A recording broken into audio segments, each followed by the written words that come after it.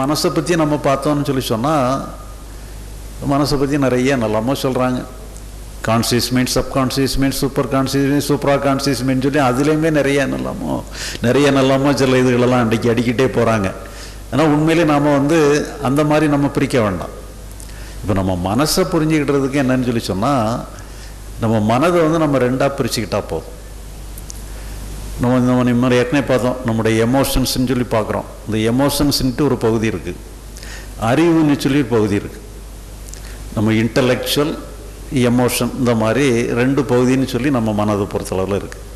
இந்த ரெண்டு பகுதியும் நம்ம என்ன பண்ணணுங்கிறது தெரிஞ்சுக்கிட்டது தான் உண்மையிலே எல்லாமே ஞானம், லிபரேஷன் எல்லாமே இந்த ரெண்டை சுற்றி தான் அடங்கியிருக்கு. இப்போ நமக்கு இது எமோஷன்னா என்ன, இன்டலெக்ட்னா என்னங்கிறது நமக்கு எல்லாருக்குமே தெரியும். இன்டலெக்ட்னா நம்முடைய அறிவுன்னு சொன்னால் நம்ம நிறைய விஷயங்களெல்லாம் சேரித்து வச்சுருக்கோம், நிறைய விஷயங்களை தெரிஞ்சு வச்சுருக்கிறோம். நம்ம தெரிஞ்சதை வச்சு நம்ம செயல்படுறது, இது எல்லாமே நம்முடைய அறிவு, நம்முடைய இன்டலெக்ட். இப்போ நம்ம ஒரு ஸ்டூடெண்ட்டை எடுத்துக்கிட்டோம்னு சொன்னால் நிறைய பாடங்கள்லாம் படிக்கிறான், இன்ஜினியரிங், டாக்டர் என்னெல்லாமோ படிக்கிறாப்புல. படித்து அந்த படித்ததை அறிவை பயன்படுத்தி ஒரு தொழில் பண்ணுறாப்புல, அல்லது ஏதாவது ஒரு வேலை, ஏதாவது ஒரு இண்டஸ்ட்ரி, அல்லது ஏதாவது ஒரு தொழில் தொடங்குற மாதிரி எல்லாமே பண்ணுறாப்புல. இதுக்கு எல்லாமே நம்முடைய அறிவு தான் எல்லாத்துக்கும் மூலதனமாக இருந்து செயல்படுது. அப்போ அறிவை வச்சு தான் நம்ம எல்லாமே செயல்பட முடியும். இப்போ அதே மாதிரி இப்போ நாம் பேசுகிறோன்னு சொன்னால் அறிவை பயன்படுத்தலைன்னா பேச முடியாது. அதே மாதிரி அறிவை பயன்படுத்தலைன்னு சொன்னால் நம்ம என்ன பேசுகிறோமோ அது மற்றவங்களால் புரிஞ்சிடவும் முடியாது. அப்போ அறிவு எல்லா இடத்துலையும் இன்ச்சு பை இன்ச்சு அது நமக்கு செயல்பட்டுக்கிட்டே இருக்கு.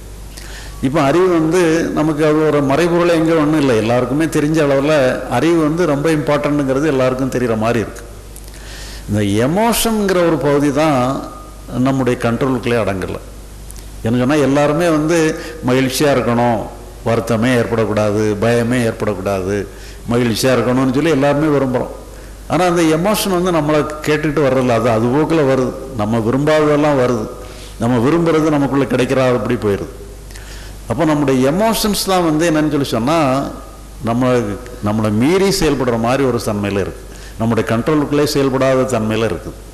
அப்போ இந்த எமோஷ்னல்ங்கிற பகுதியை என்ன பண்ணுறதுங்கிறது தான் உண்மையான பிரச்சனையாக இருக்குது. ஆன்மீகத்தை பொறுத்தளவுலையும் சரி, ஒரு சராசரி மனிதனுடைய அன்றாட வாழ்க்கையை பொறுத்தாலும் சரி, இந்த எமோஷ்னல் பார்ட்டை என்ன பண்ணுறது, அது எப்படி நம்ம கண்ட்ரோலுக்குள்ள எடுத்துக்கிடுறதுங்கிற ஒரே ஒரு விஷயந்தான் எல்லாருக்கும் உள்ள விஷயமா இருக்குது. இப்போ இதில் உண்மையிலே என்னன்னு சொன்னால் அங்கே நமக்கு என்னெல்லாமோ நம்ம எமோஷன் சொல்லி சொல்கிறோம். இந்த எமோஷனுக்கு தீர்வு காண்றதுன்னா என்ன, அது என்னதான், அது எப்படி தான் தீர்வடையுது, இதனுடைய நம்முடைய வேலை என்ன, நம்ம என்ன பண்ணணும்னு சொன்னால் நம்முடைய எமோஷன்ஸ் எல்லாம் ஒரு கண்ட்ரோலுக்குள்ளே வருது, எல்லாமே ஒரு சமன்படுதுங்கிறத தெரிஞ்சுக்கிட்டோம்னு சொன்னால் உண்மையிலே ஒரு சாதாரண விஷயந்தான் அது. ஏன்னா எல்லா ஞானிகளும் என்ன கண்டுபிடிச்சாங்களோ அதை நாமளுமே கண்டுபிடிச்சிக்கலாம். இப்போ உண்மையிலே நம்ம இந்த எமோஷன் தான் பிரச்சனைன்னு பார்த்தோம்.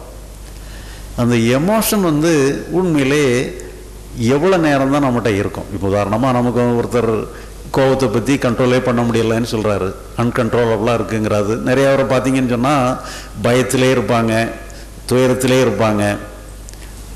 இப்போ இந்த இதில் இருந்தெல்லாம் இந்த எமோஷன்லேருந்து அவங்க எப்படி விடுபட முடியும், எப்படி அவங்க விடுபடுறது? அந்த இப்போ நமக்கு ஒரு எமோஷன் வருதுன்னு சொன்னால் அந்த எமோஷன் நம்மகிட்ட வந்துட்டு அது நம்மளை விட்டு போகிறதுக்கு எவ்வளோ டைம் தான் எடுக்கும்? அது ஒரு எமோஷன் நம்மளோட வந்துட்டு போயிட்டு வெளியே போகிறதுக்கு இடையில் உள்ள லைஃப் டியூரேஷன் எவ்வளோ நேரம், அது எவ்வளோ நேரம் தான் ஒரு எமோஷன் இருக்குது நீ பார்த்தோன்னு சொன்னால் இப்போ இதுக்கு நம்ம ஞானிகள்கிட்ட போய் கூட கேட்க வேண்டியதில்லை. ஒரு விஞ்ஞானிகளே இதை கணக்கு போட்டு சொல்கிறாங்க. நம்ம எல்லா எமோஷனுமே அதனுடைய ஆயுள் நீங்கள் ஒரு வினாடினா என்னன்னு நமக்கு தெரியும். ஒரு வினாடினா இவ்வளோதான் ஒரு வினாடி. இந்த ஒரு வினாடியை நீங்கள் 60 பங்காக பிரிச்சிங்கன்னு சொன்னால் இந்த 60ல் ஒரு பங்கு நேரம் எவ்வளோ வருமோ அதுதான் ஒரு எமோஷனுடைய ஆயுளே எவ்வளோதான், ஒரு உணர்ச்சியினுடைய ஆயுளே எவ்வளோ நேரம் தான். இது எல்லாமே என்னன்னு சொன்னால் ஒரு எக்ஸ்ப்ளோஷன் மாதிரி வெடித்து செதறி அப்படி மறைஞ்சி போயிட்டே இருக்கு. இதில் நமக்கு சரி பண்ணுறதுக்கு பிடிச்சி வைக்கிறதுக்குன்னு நமக்கு அங்கே ஸ்கோப்பே இல்லை. அதுவாக அதுவாகவே போயிட்டுருக்கு. இப்போ நாம் என்ன பண்ணிகிட்டு இருக்கிறோம்னு சொன்னால் அது தானாக மறைகிற ஒன்றை போய் நாம் என்னதோ ஒன்று பண்ணி நம்ம சரி பண்ணணும்னு சொல்லி தேவையில்லாமல் உள்ளே போய் இன்டர்ஃபியர் பண்ணிடுறோம். நம்ம தேவையில்லாமல் உள்ளே போய் இன்டர்ஃபியர் பண்ணுறதுனால தான் ஒரு தேவையில்லாத குழப்பங்கள்லாம் ஏற்பட்டுருது. இப்போ இதில் என்னன்னு சொல்லி சொன்னால், உண்மையிலே நமக்கு அங்கே எந்த வேலையுமே இல்லைங்கிறத நம்ம தெரிஞ்சுக்கிடணும்.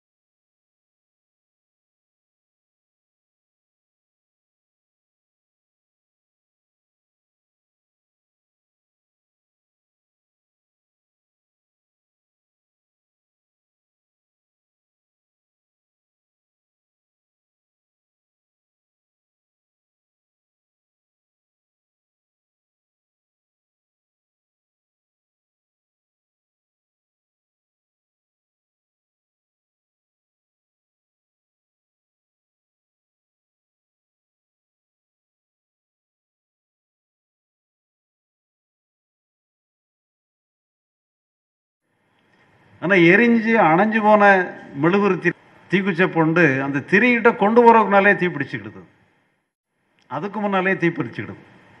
அப்போ அது ஏன்னு சொல்லி அதை கேள்வி கேட்குறாங்க. முதல்ல திரியில் வந்து தீயே பிடிக்கல, 2 குச்சியை பற்ற வச்சு வேஸ்ட் பண்ணோம்.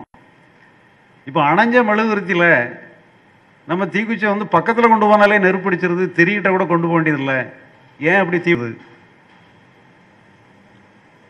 கேட்டான்னு சொல்லி சொன்னால், உண்மையில் அந்த மெழுகுவர்த்தி எரியறது வந்து அந்த திரியினுடைய உதவினால எரியலை. அந்த மெழுகு உருகி ஒரு வேப்பர் மாதிரி வெளியே வருது, அந்த வேப்பரில் தான் தீ எரியுது. இந்த மெழுகுவர்த்தி நீங்கள் அணைச்சாலும் கூட அந்த வேப்பர் வந்து கொஞ்சம் நேரம் அங்கே தான் இருக்கும். பழையபடி நீங்கள் வந்து தீக்குச்சி அந்த வேப்பர்கிட்ட கொண்டு போன உடனே தீ பிடிச்சிக்கிடுது. இப்போ இதே மாதிரி தான் நான் சொல்லி சொன்னால், நம்முடைய கோபம் வந்து நமக்கு வரும் பொழுது அது அன்கான்சியஸாக வந்து அது கான்சியஸாக வரும்பொழுது மறைஞ்சிருது. மறைஞ்சாலும் கூட அதனுடைய வேப்பர், அதனுடைய ரெஸ்பான்ஸ், அதனுடைய வந்து ஒரு தாக்கம் வந்து கொஞ்சம் நேரம் இருக்குது. அதுதான் வந்து ஒரு 40% ஒரு ரெசிடியூ மாதிரி கொஞ்சம் நேரம் இருக்குது. இப்போ நாம் ஜஸ்டிஃபை பண்ணும் பொழுது அது ஃபர்தராக ஃப்ளாரப் ஆகிருது. அப்போ நம்ம வந்து நாமளாக வந்து கான்சியஸாக அதை வந்து பழையபடி நீங்கள் வந்து அதை வந்து எடுத்துக்கிட்டால் தான் வந்து அது வந்து அக்ரவேட் ஆகுது ஒழிய இல்லைன்னா தானாகவே மறைஞ்சு போயிடும். இப்போ இதுதான் வந்து எல்லா உணர்வுகளுடைய அம்சமே இப்படி தான் இருக்குது. நாம் உண்மையில் அங்கே சீரமைக்கிறதுக்கு ஒன்றுமே தேவையில்லை, அதே தானாக போயிடுது. இப்போ நம்ம அகத்தில் நமக்கு ஒரு கோபம் வருது, ஒருத்தர் நம்மகிட்ட மிஸ்பிஹேவ் பண்ணிடுறாரு, நமக்கு கோபம் வருது. நாம் என்ன பண்ணிடுறோம், பதிலுக்கு அவரை திட்டிடுறோம். எல்லாரையும் ஒன்று போல் பதிலுக்கு திட்டிடுறோமான்னு சொல்லி யோசித்து பார்த்தோம்னு சொல்லி சொன்னால், நமக்கு சக நிலையில் இருக்கிறவங்கள ஈஸியாக திட்டிடுவோம். அல்லது நம்முடைய சபார்டினேட்டாக இருக்கணும், ஈஸியாக திட்டிடுவோம். நம்முடைய மேலதிகாரியாக இருந்தாருன்னு சொல்லி சொன்னால் மனசுக்குள்ளே தான் திட்டும். வெளிப்படையாக திட்டணுன்னே இன்னும் கொஞ்சம் பிரச்சனை ஆயிரும். அப்போ என்னன்னு சொல்லி சொன்னால், முதல்ல வரக்கூடிய கோபம் வந்து அன்கான்சியஸாக வருது. அது பெரியவராக இருந்தாலும் சரி, சின்னவராக இருந்தாலும் சரி, அதுக்கு நம்ம அது ஆளை பார்க்கறது இல்லை. கோபம் வந்து அன்கான்சியஸாக வந்துடுது, நாம் கொண்டு வர்றதில்லை, நம்மளை அறியாமலே வந்துடுது. ஆனால் வந்த கோபத்தை வந்து கையில் எடுத்து பிரயோகம் பண்ணுறது முழுக்க நம்ம கையில் இருக்கு. அந்த அன்கான்சியஸ் பார்ட் வந்து நம்ம கையில் கிடையாது, ஆனால் கான்சியஸ் பார்ட் வந்து நம்ம கையில் இருக்கு. அதை எடுத்து பிரயோகம் பண்ணுறது நம்ம கையில் இருக்கு. ஒருத்தர் மேலே வெளிப்படையாக கோவப்படுறோம், இன்னொருத்தர் மேலே மனசுக்குள்ளே தான் கோவப்படுறோம், மனசுக்குள்ளே தான் திட்டிக்கிடுறோம். வெளிப்படையாக கோவப்படுறதும் மனசுக்குள்ளே திட்டுறதும் வந்து நம்ம அப்போ நடக்கக்கூடியதை வந்து எடுத்து அக்ரவேட் பண்ணக்கூடிய இது வந்து நம்ம கையில் இருக்கு. நம்ம செயல்படுத்துறதுங்கிறதுல தான் நம்ம என்ன செய்யணுங்கிறது இருக்குது. அந்த முதல் பார்ட்டை க்யூர் நமக்கு இல்லை. அந்த கோபத்தை வந்து அதை அப்புறப்படுத்தணுங்கிற வேலை நமக்கு கிடையாது. வேணும்னா நம்ம கையில் எடுத்துக்கிடலாம், வேண்டாம்னா கையில் எடுக்காமல் விடலாம். அந்த சுதந்திரம் நம்ம கையில் இருக்கு. ஒரு உணர்வு வந்து நம்மளை அறியாமல் ஏற்படும் பொழுது அதனுடைய ஒரு பவர் வந்து, அதனுடைய சக்தி வந்து 100% சக்தியோடு இருக்கு. இது அன்கான்சியஸாக இருக்கிற வரைக்கும் தான். நமக்கு கோபம் எப்படி வந்ததுன்னே நமக்கு தெரியாது, நம்மளை அறியாமலே வருது. நம்மளை அறியாமல் வரக்கூடிய கோபம் வந்து நமக்குள்ள உருவாகும் பொழுது அதனுடைய பலம் வந்து 100% சக்தியோடு இருக்கு. அதை எதிர சக்தி நமக்கு கிடையாது. கோபமே வராமல் பார்த்துக்கிடக்கூடிய சக்தி நமக்கு கிடையாது. அந்த 100% இருக்க கோபம் வந்து அன்கான்சியஸாக கடைசி வரைக்கும் இருந்தான்னு சொன்னால் நமக்கு வந்ததே கூட தெரியாது. ஆனால் அது வெளிப்படுறது வந்து கான்சியஸாக வெளிப்படுது. அது கான்சியஸாக வெளிப்பட்ட மாத்திரத்தில் அதனுடைய சக்தி வந்து 40% குறைஞ்சி போயிடும். 100% சக்தி வந்து 40% சக்தியாக மாறிடும். அப்போ அதை எடுத்து நம்ம வந்து அடுத்தவங்க பிரயோகம் பண்ணுறதோ, அதை நம்ம பிரயோகம் பண்ணாமல் இருக்கிறதோ, இங்கே சுதந்திரங்கிறது நம்முடைய கான்சியஸுக்கு இருக்குது, நம்முடைய இன்டெலிஜென்ஸுக்கு இருக்குது, நம்முடைய அறிவுக்கு இருக்குது. அந்த அறிவுக்கு அந்த நேரத்தில் சக்தி வந்து 60% சக்தி இருக்குது. நம்ம அதை எடுத்துக்கிடலாம், வேண்டாம்னா எடுக்க.